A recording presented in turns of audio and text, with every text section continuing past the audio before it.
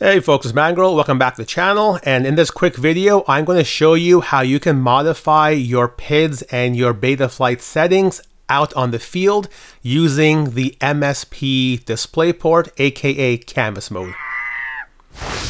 Now to do this, you're going to need either an O3 Air Unit and the O3 system, because O3 does natively support Canvas Mode. I've got a link on how you can set that up. I will link you in the video description. So either you need to have an O3 system, a Goggles V2 or a Goggles 2, or you're going to need your qav-s Vista, your original Air Unit, your Air Unit Lite, any of those things, and the WTFOS, which allows you to get the Canvas Mode natively on your V1 or your V2 goggles. Hey, I've got a video on that as well, so if you want to go down that route, I will link you in the video description.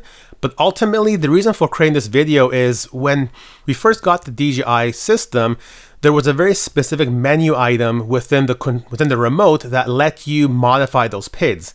Now with the O3 system, we're out in the field, we're trying to increase those P's, we're trying to increase those D's, and there is no menu.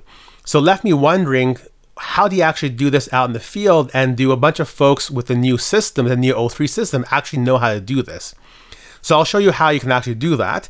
And for the recording of this, I'm going to use the Goggles V1, and I'm going to use my qav-s Vista with the WTFOS.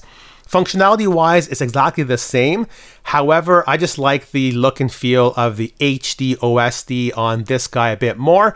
Now that we have everything connected and turned on, it's very simple to access the menu. You can see here why I like to use the V1 goggles, because it just looks so much nicer in terms of the OSD. But all you're going to do is you're going to go throttle middle stick. You're going to go like this, and you're going to go up. And this is going to give you your menu here, and you have the ability of now modifying a lot of these elements here. You can modify, for example, your alarms for the on-screen display. You can also go all the way down, and you see I'm navigating using the right controller stick. I can go profile, I can modify my profile, so 1, 2, 3. And I can also start modifying the PID gains here. So you see my D, my P and I's. I can modify all of these right there on the field very, very easily.